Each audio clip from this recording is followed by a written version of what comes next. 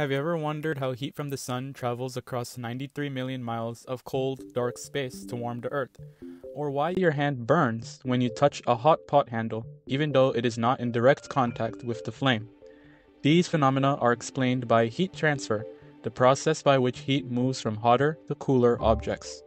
There are three primary methods of heat transfer: conduction, convection, and radiation. In this video, we will explore these fundamental concepts through the derivation and implementation of computer simulations. The first type of heat transfer we will discuss is conduction.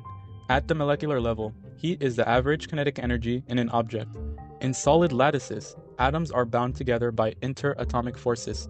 When heat is introduced, atoms vibrate around their equilibrium positions. One atom is displaced in a lattice, it sets off vibrational waves known as phonons.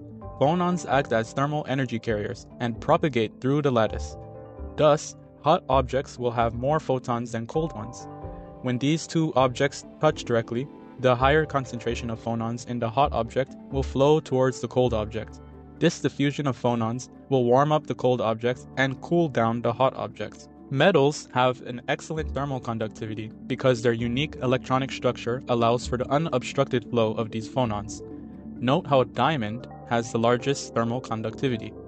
This is because its pristine, uniform crystal lattice structure allows for the efficient propagation of phonons.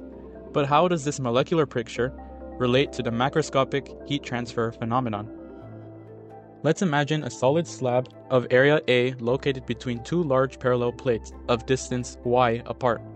The lower plate is kept at temperature T0 and the higher plate at temperature T1. At steady state, there is a constant rate of heat flow, Q, through the slab required to maintain the temperature difference, delta T.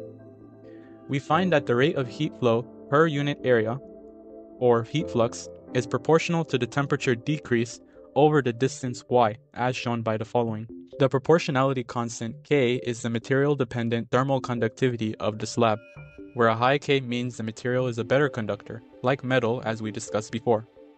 In its differential form, we derived a one-dimensional form of the Fourier's law of heat conduction, where dt is the temperature difference, dx is the thickness of the slab, and q is the heat flux. If temperature varies in all directions, we can express the three-dimensional form of Fourier's law as shown.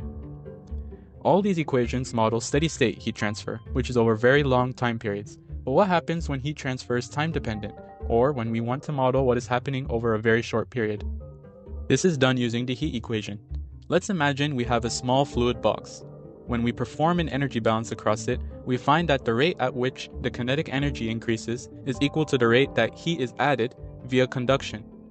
This is equal to the following, where for the right side, we simply take the derivative of the Fourier's law. To simplify, we lump all constants, ρ, the object density, Cp, the heat capacity, and K, the thermal conductivity, into alpha, which is defined as the thermal diffusivity. Let's simulate transient heat transfer across a solid square plate to model this concept. For the conductive heat transfer simulation, we maintain the boundaries of the plate at 100 degrees Celsius, and start with an initial temperature of 200 degrees Celsius as shown. To determine the effect different materials have on the transfer, we simulate these conditions for PVC plastic, copper, and diamond. This is a 2D problem, which means that a numerical solution requires that the finite slab be split into square chunks of length delta x by delta y. After discretizing the square slab, we start with the 2D form of the heat equation previously derived. We can evaluate the right-hand term, which involves a first derivative using the forward finite difference equation. We can then evaluate the left-hand term, which involves a second derivative using the central finite difference equation. After simplification, we get the following expression, known as the forward time-centered space, or FTCS method, where n is the current time step, I is the x direction, j is the y direction, delta t is the length of the time step, and delta x squared is the area of the nodal mesh chunk. In simple terms, the equation states that for a discrete point on the slab, the future temperature is simply equal to the previous temperature plus a weighted average of the neighboring temperatures. This way, as time goes on, the temperature of the material will become uniform and average out. The rate of this temperature averaging is given by the coefficient alpha delta t over delta x squared. Our boundary condition is that the outer points of the slab should be kept at 100 degrees Celsius. It is important to use a sufficiently small enough time step with respect to the mesh size to be able to converge the simulation. The algorithm's so-called truncation error can be evaluated using von Neumann stability analysis. The slab cools down near the edges first, as the center gradually reduces in temperature. This is nearly identical to putting a warm drink in a cooler full of ice. The outer edge of the can will cool down first, and the warm liquid in the center will follow. As expected, the diamond plate has the lowest internal temperature of 110 degrees Celsius by the end of the simulation. This is because it has the highest thermal conductivity, and thus the highest heat flux of all the materials tested. Heat is flowing outward, meaning that the diamond should have the lowest internal temperature after the allotted time. A similar trend follows for plastic, which has the lowest thermal conductivity. This means that there is more resistance to the heat flowing outward and retains a high internal temperature through the solid, with only the very edge decreasing to 100 degrees as shown. It's this reason for which plastics are commonly used as thermal insulators. Copper, another common conductor, was somewhere in the middle, as verified by its material properties. The second type of heat transfer we will discuss is convection. There are two types of convection. Natural convection is driven by the temperature dependence of density in liquids and gases. An example of natural convection is boiling water. Hot water is less dense and will rise, whereas cool water is less dense and will sink. This creates circular convection currents in the pot, which efficiently heat all of the liquid. The second type of convection is forced convection. This occurs when heat transfer from a liquid or gas is enhanced by fluid flow. An important concept in forced convection is the thermal boundary layer. Later, we will assume that convection is occurring between the solid and liquid interface as shown. In forced convection, cool fluid flows past a hot solid surface. In the laminar flow regime, fluid flows in distinct layers with minimal mixing as shown. As the distance from the surface increases, the fluid temperature gradually decreases. Because the fluid flows slowly in the laminar regime, a large insulating thermal blanket forms around the boundary layer, which impedes efficient heat transfer. At a certain distance, delta T, the fluid temperature equals the free stream temperature, T infinity. In the turbulent flow regime, the fluid layers frequently and chaotically mix, causing the insulating thermal blanket not to form as easily. This enhanced mixing and high stream velocity allows for more efficient heat transfer. Note how delta T is smaller for the turbulent velocity U2 as opposed to the laminar velocity U1. From this analysis, we notice that the rate of convective heat transfer is proportional to the surface properties like length, heat transfer area, and fluid properties like heat capacity, thermal conductivity, viscosity. These relations are summarized by Newton's law of cooling, where Ts is the surface temperature, T infinity is the free stream or fluid temperature, and H is the heat transfer coefficient. Notice how this equation is similar to Fourier's law, where heat transfer is driven by a temperature gradient.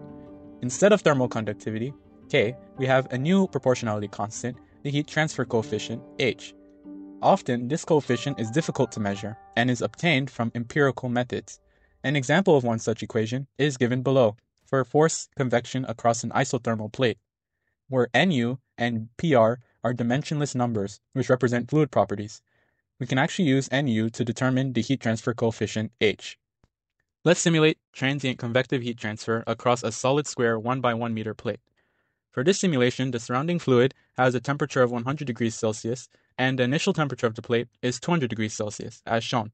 We assume a heat transfer coefficient of 60 watts per meter squared Celsius, and test the same three materials to assess the effect their properties have on transient heat transfer. Inside the plate, we will use the FTCS method to model conduction as before. On the edges of the plate, we are interacting with fluid. Thus, to derive a numerical solution, we start with the boundary conditions. We find that the convective and conductive heat flux at the outer edges should be equal. This is done by plugging in Fourier's law of heat conduction on the left and Newton's law of cooling on the right. When we plug in the finite difference equation for the first derivative, we get the following expression. The animation is nearly identical to that made with the conduction boundary conditions. The temperature profiles for copper, plastic, and diamond are shown after 100 seconds. A nearly identical conclusion can be made for the convective heat transfer simulation. After the time period, diamond has the lowest internal temperature and a more even temperature distribution as opposed to the copper and plastic, due to its high thermal conductivity. Plastic, just as before, faces more resistance for heat flowing outward as shown by its temperature profile.